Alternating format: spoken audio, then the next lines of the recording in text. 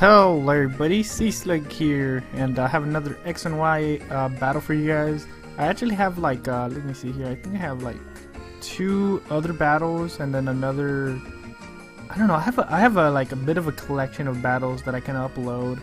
So that, I've honestly have never had that happen to me where I actually have like a little bit of a backup or like a stockpile of battles to upload.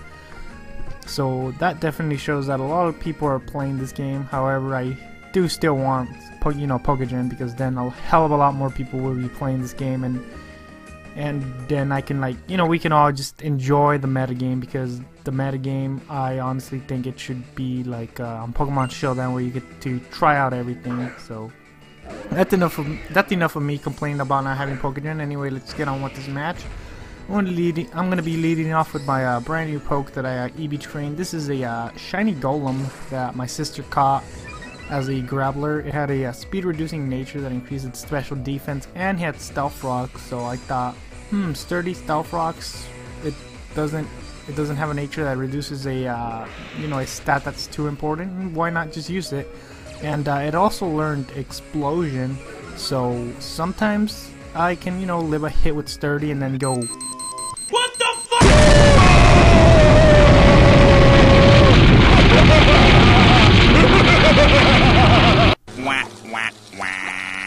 Well, that didn't do shit. I mean, yeah, I'm guessing they didn't unnerf explosion in 6th gen, so explosion is still pretty useless. I'm probably gonna end up fixing that up later, maybe just getting rid of that graveler in general. I mean, I only really trained it because it was shiny. So anyway, he's gonna use the spiky shield as I go for the fake out. I'm not really too worried about that, just because I have regenerator on this Mienshao, so I am gonna be able to get up all my HP.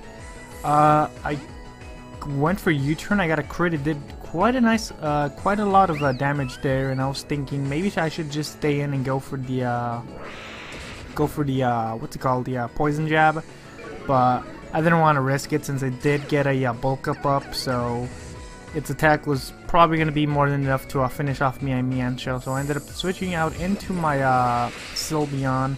I decided to send it in there and then just finish this thing off.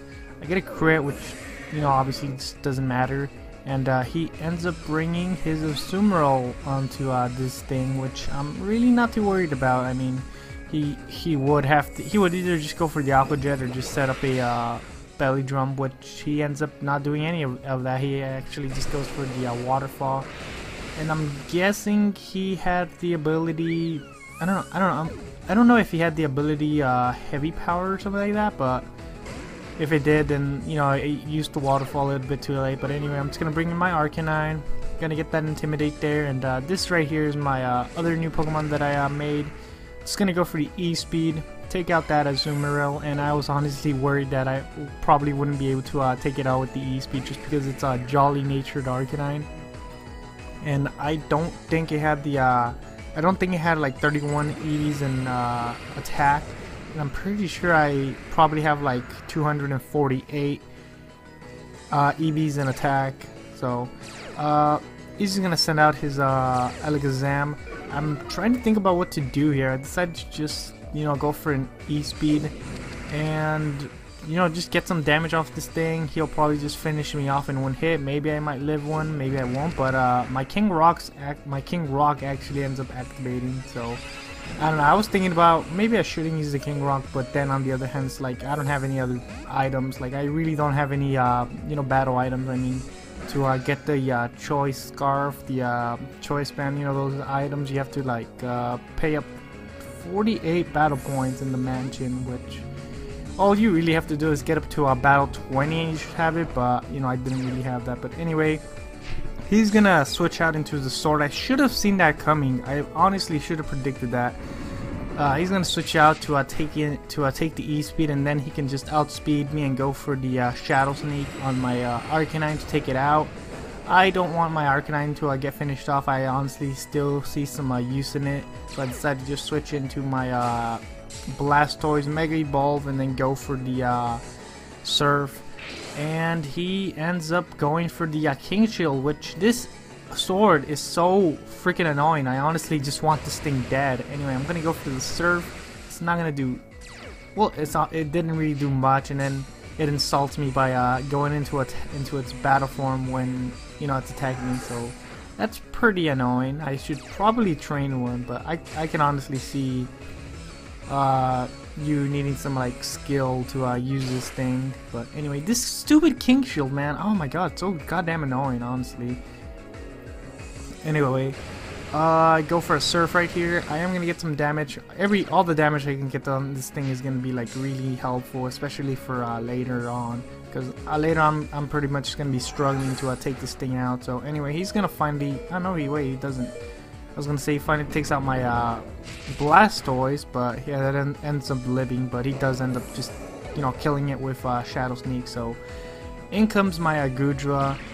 Kind of just hoping that I can take this thing out with like a Thunderbolt or something, but no, he's gonna preserve his what the hell is that thing's name, honestly? Like, I see it all over the place, but I don't know his name. But anyway, I'm just gonna go for the Thunderbolt as he switches in his 6th gen Butterfly.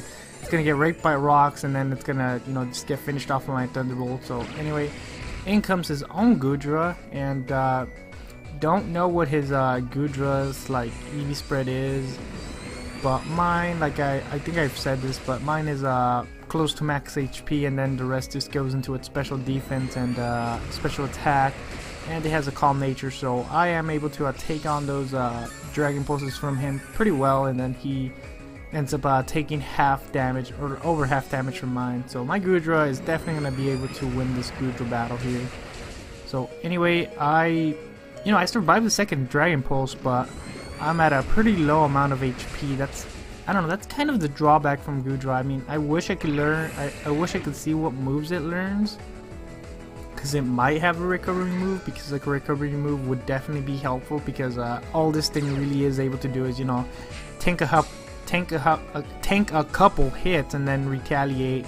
But once the next Pokemon comes in, it's pretty much going to be at a weak amount of HPs like it was right now. So anyway, the nice thing about Goodra is that it has two really good abilities. It has Gooey, which lowers your opponent's speed if they go for a physical move on you, and then it has what's it called? It has Sap Zipper, so you know you're pretty much immune from all grass attacks. So I see a bunch of people just going for the Gooey ability, which I have to admit is a lot better. But anyway, he's gonna, god damn it, this stupid thing, he's gonna lower my attack. I mean, I didn't really have any other options. I suppose I could have gone for the Fake Out and maybe not have lost some of my attack, and that probably would have been enough to take this thing out. But I really don't have any other moves I can hit it with. If I have a Fake Out, which, you know, it isn't gonna do anything since it's a Ghost type.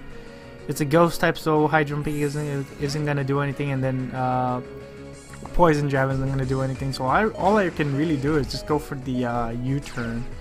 And unfortunately for me, Regenerator isn't going to be enough for me to survive those Shadow Sneaks. So he's definitely going to go for another Shadow Sneak on my Arcanine. I was thinking maybe I should just let this thing, maybe I should just let it stay in here and, you know, just take the hit. So that way I can get in my Mianchow. But after that I kind of realized, oh wait, he still has that Alakazam. And I'm pretty sure Alakazam in its Mega form would be faster than my Mianchow, and I probably wouldn't get the chance to send the Mianchow onto his Alakazam in order to get the Fake Out priority. So if I didn't preserve my Arcanine, I probably wasn't going to be able to win the match. So I was just like, well, I kind of have to take this thing out with my Arcanine still intact. But yeah, anyway, I'm gonna be down to my Arcanine now. I'm gonna get like another Intimidate on this thing, so he's at like -2, and he's just gonna go into a shield form. My attack's gonna get lowered, and you know, next turn he's pretty much is just going to outspeed me with the priority Shadow Sneak and just take me out. So yeah, that was a pretty good close game. This was like my first battle using, you know, just more than one EV trained poke. So anyway, I have a nice stockpile of battles, so expect a battle from me every day for, you know, a nice good long time. Maybe not every day, I might miss a couple days, but still I should be able to upload consistently. And I have 2 battles that were actually pretty good. Not to say that this wasn't, but still Anyway, thank you guys for watching.